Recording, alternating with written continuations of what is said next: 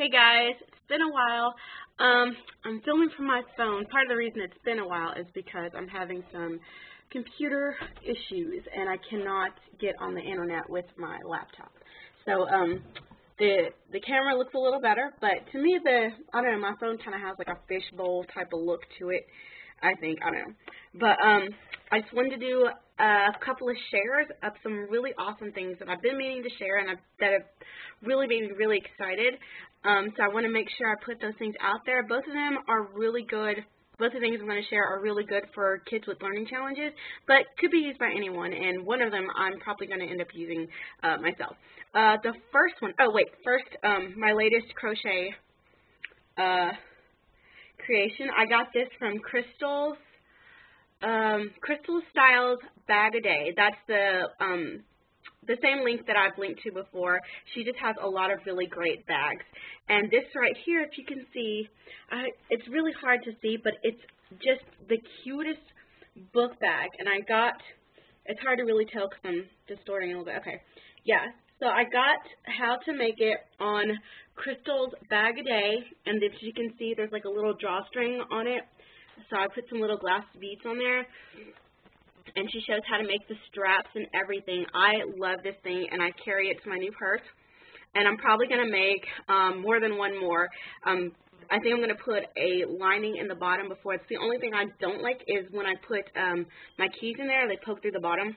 But this is like my favorite thing that I've made, and she makes a new bag all the time. And this isn't a crochet video, but it's kind of, I just want to share that because I just really love what she does. And she's just a sweet lady, and she homeschools her kids as well.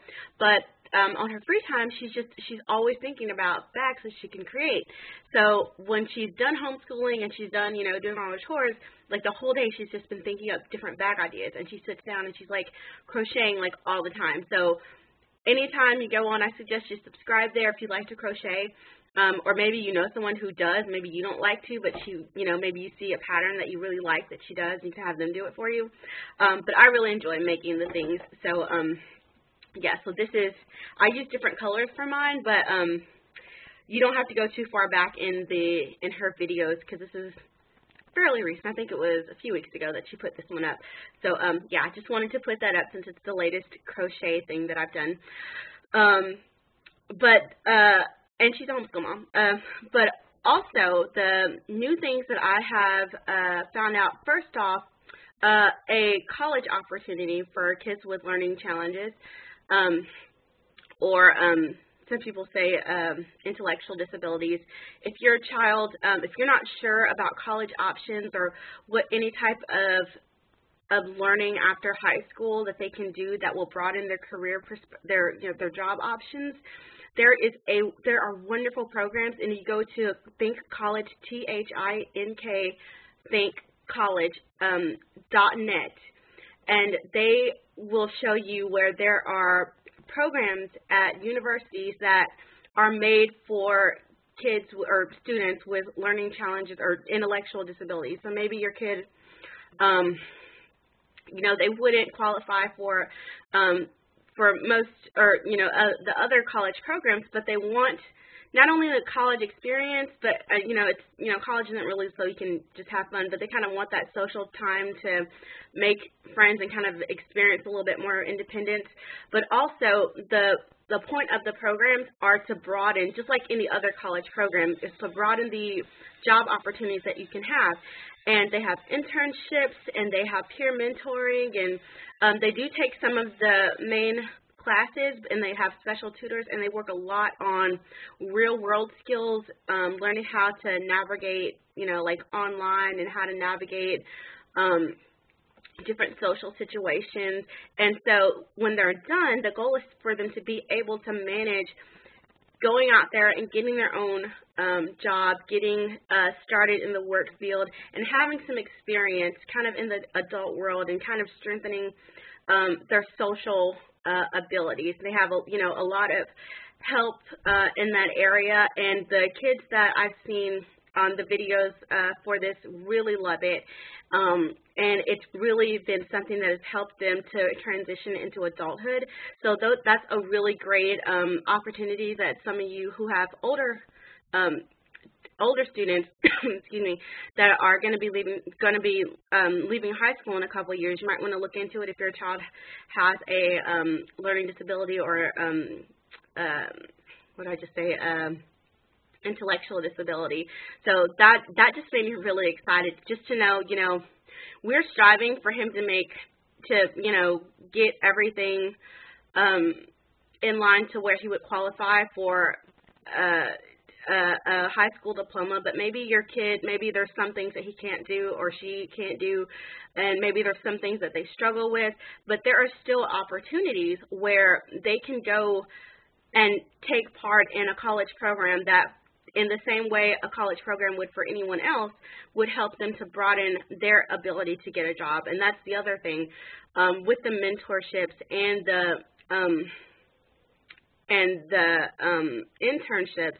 They're getting work experience, and they're really learning how to kind of navigate that work environment and work on independent living and stuff like that. So as well as being able to have that college experience the way that maybe their other siblings might have, and to make adult friends, you know, and kind of get more into that area of life. So I just thought that was so exciting.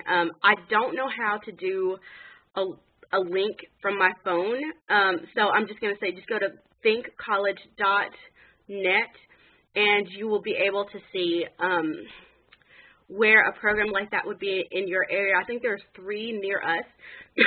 So, and some of them are dual enrollment, so maybe your kid would qualify for one of the average programs, but you may want to, and this is something I've thought about, you know, you may want to make that part of their high school to kind of get them ready to going out into that. So that could be another option is to, you know, if one of the programs near you has a dual enrollment, make that part of their high school program, and that way they'll have a much easier transition into college if that's where they're going, or an easier transition into adulthood. So just, again, that made me really excited, and it made me feel like, you know, no matter what, he's going to be able, my students are going to be able to have some sort of a college option that's going to actually be beneficial to them. It's not just there so they can feel like they're in college. It's actually there for, you know, to help them to find work. So, yeah, so check that out if you're interested. The other thing is a Spanish program that is online. I think it's Fluencia. I hope I'm spelling it right, but if you can't find it, go to Spanish Dict. So Spanish DICT, like Spanish Dictionary, .com, and go to Learn Spanish. It's up at the top, and there may be a link down in the middle of the page and at the bottom as well.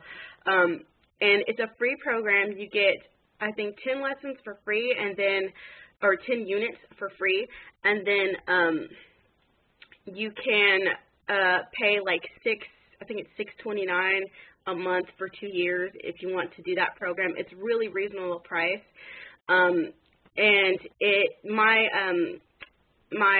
student that's 13 years old, my brother, who just had a birthday, so now he's 13, has done the first lesson, and he loved it.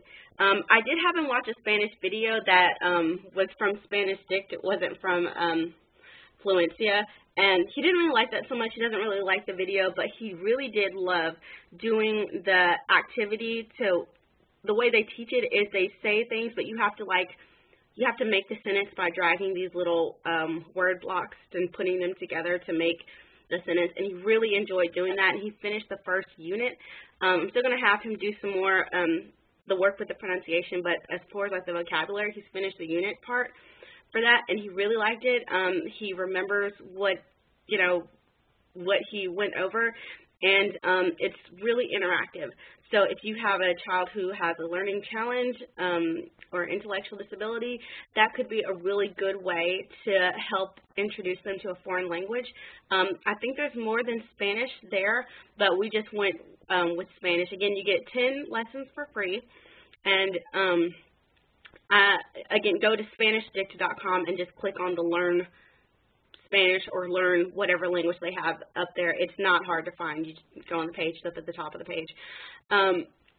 And, you know, check it out. It's, you know, easy and free to sign up. It takes like 10 seconds to sign